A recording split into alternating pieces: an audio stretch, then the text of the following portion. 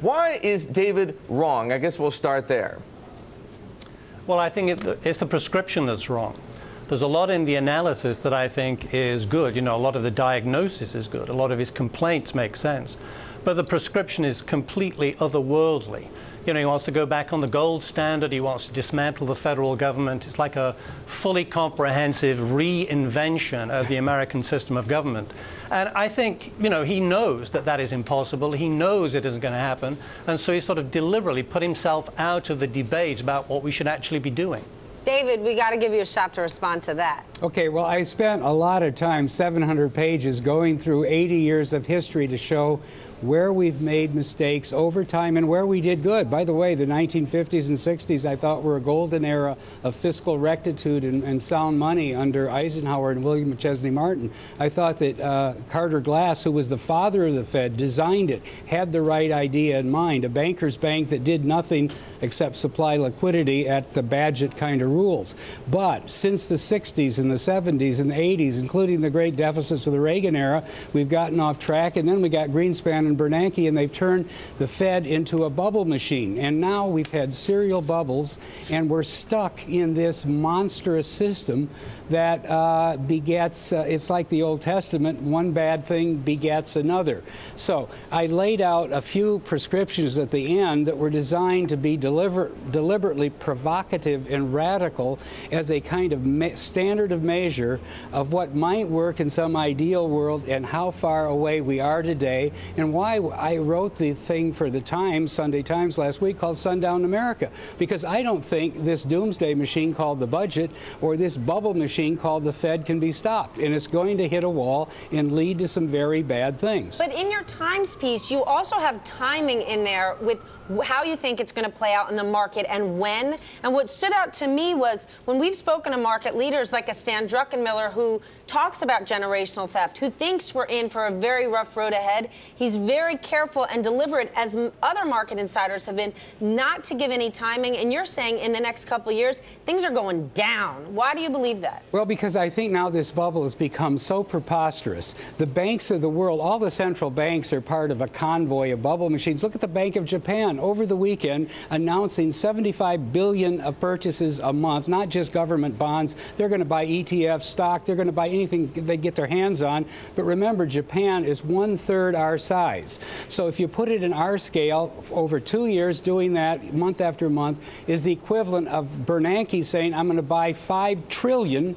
I'm going to expand my balance sheet by $5 trillion. This is bonkers. This is John Law South Sea bubble stuff from the 18th century. That's where the Bank of Japan is, and it's bringing everybody else into a great currency war. And the reason I think we're nearing the end of this is the head of the IMF, which is supposed to be, you know, the voice of discipline and rectitude, said, hey, that's great. Run your printing press in Japan so fast, that's what she said, that the thing will probably melt down before the 2 years are over. A currency war is coming. A race to the bottom is coming. Insanity has infected all the central banks of the world.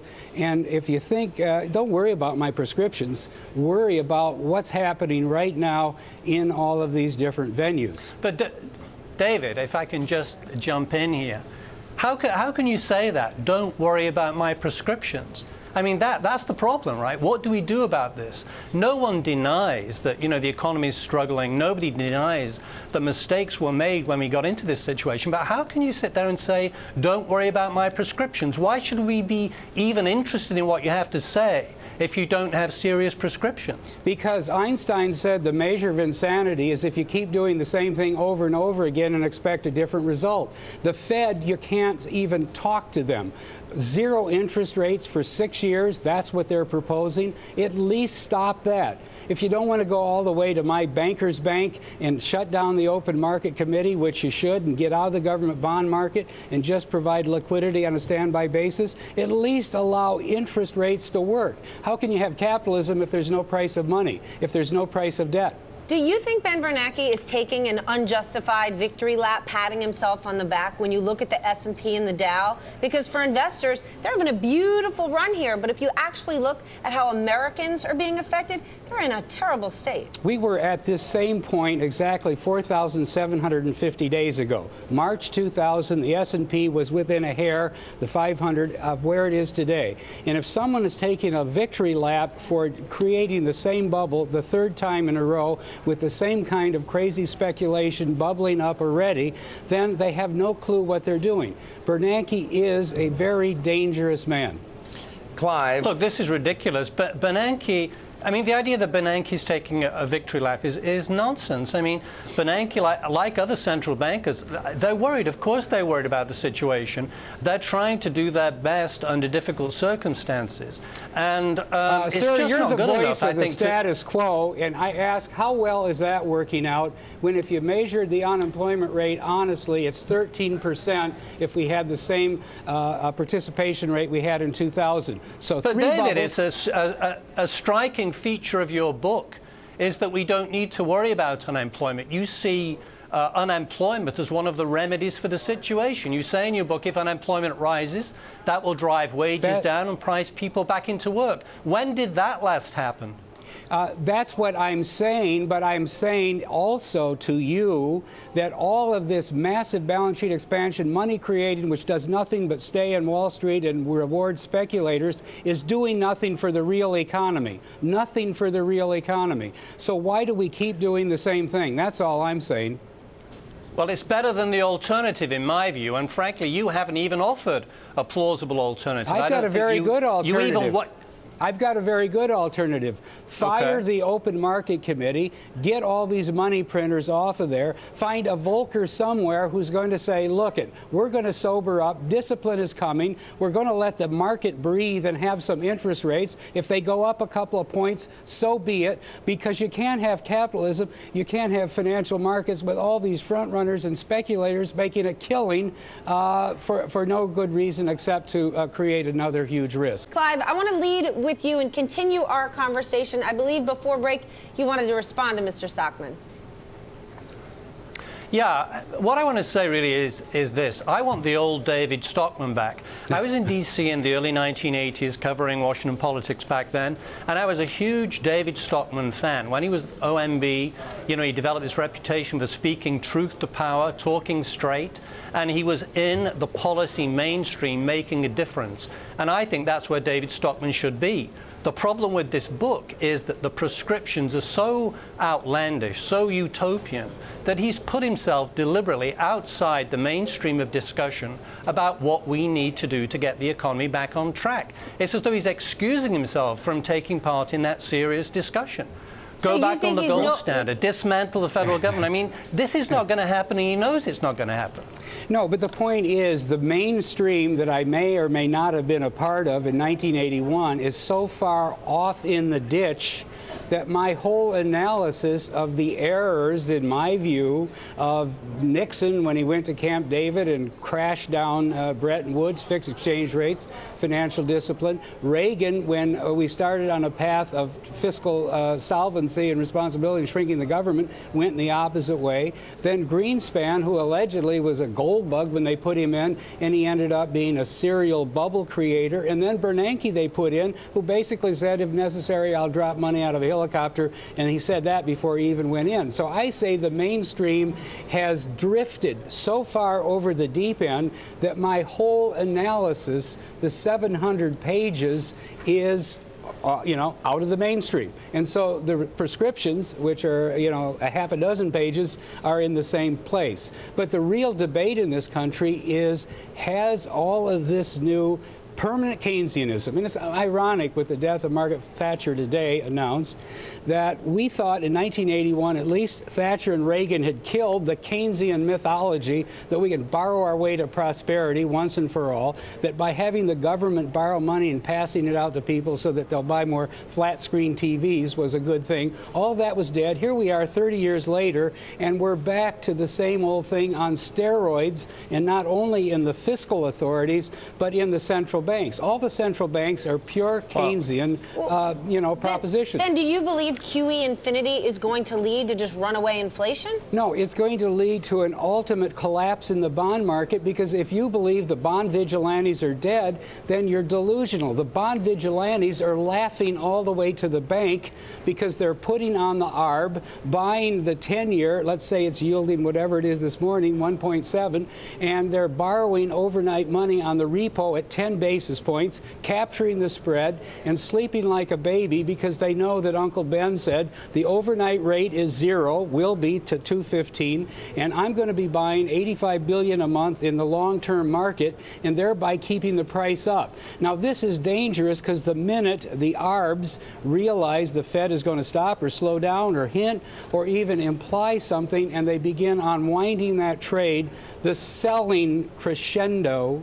the selling avalanche will be monumental. They have no clue of how they're going to stop the selling once it starts. Clive, is that part of or at least one of the parts of David's analysis that you do agree with? I think there's something in it. I mean, I think he's exaggerating. He seems pathologically prone to exaggeration these days. But there's a germ of truth for sure in what he's saying.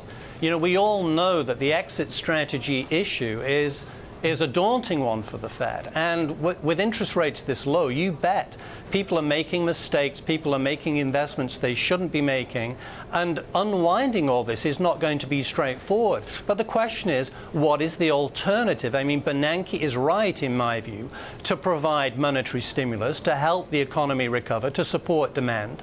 David would call that reckless Keynesianism. I think it's sensible macro policy. One of the things David says in his book is he's against macro management in principle. He doesn't want any countercyclical policy whatever. I find that very hard to take seriously. Well, let me respond to that, because I think 40, 50 years shows that macro management is the equivalent of a narcotic. It gives the economy a good high for a while initially, but it then becomes politically habit-forming. Is it the economy or the market? No, it's both. The Congress cannot stop stimulating the economy because there's always some Keynesian economist will say it's a little too cool, or it's slowing down, or it's speeding up, but don't stop now. And the Fed they're stopping right now. They're stopping right now. The fiscal stimulus is being withdrawn, and in my view, it's being withdrawn too soon. Well, I mean, if you believe that you can just borrow your way to prosperity, bury the next generation in debt, well, of course, that's what we're doing. And the thing about bubbles, nobody, we're in the world of the bubble blind. And I would say my opponent here this morning is one of the bubble blind. And, these are the arguments to have, because, frankly, in 2007, I heard it, we're in the Goldilocks economy, everything's fine. Ben was trained by Greenspan, and so therefore we can count on Ben. They had no clue of the freight trains coming down the track. He didn't see subprime. He didn't see the housing collapse. They couldn't even tell that housing prices had gone up 200% from 95 to 208, and they couldn't see a housing bubble. Now, if you think people who believe all of this are giving you good advice now, or that this needs to continue, that's fine. I don't believe it. Clive, I can feel your pain. You want David to say something that perhaps might influence policymakers in Washington to do something other than, the utopian prescriptions that you say he's offered. What do you suggest? Well, I think on the macro side, I think Bernanke is doing what he has to do. I think he needs to keep the stance of monetary policy easy in order to support demand. I would have far less fiscal contraction in the short term and far stronger fiscal consolidation in the medium to longer term. That's the dual fiscal strategy that I think we need. But just let me say, I do want to agree with a couple of the things that David's put his finger on. I mean, lots of mistakes were made getting us into this crash, and mistakes are being made now. We need safer banks above all, and we need a more responsible long-term fiscal policy. On both of those things, I agree with him. But if we did what David is suggesting right now, forget the gold standard stuff, what he's suggesting right now, which is no more QE, raise interest rates. If I understand him correctly, he wants to raise interest rates right now and balance the budget immediately. If we did that, demand would collapse and we'd have unemployment well into double digits. Now, David might think that's fine because it will be a cleansing experience, but I think it will be a social and economic disaster. Well, I've been misunderstood. I don't want to raise interest rates.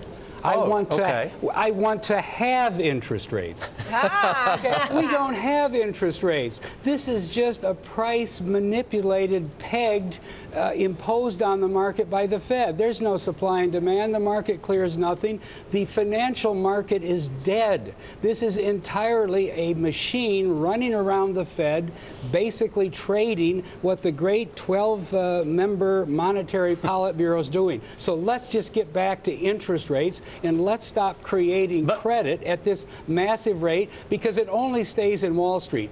I will point out that when the Fed panicked in the fall of 2008 and cut the interest rates to nothing, credit didn't expand in our economy because people were waterlogged with debt anyway. For the next 9 months, there was a decline in mortgage lending, there was a decline in business and in credit card debt, and there should have been. Okay, we don't need new debt. We got too damn much debt already, to be honest, and therefore low interest rates won't hurt anything.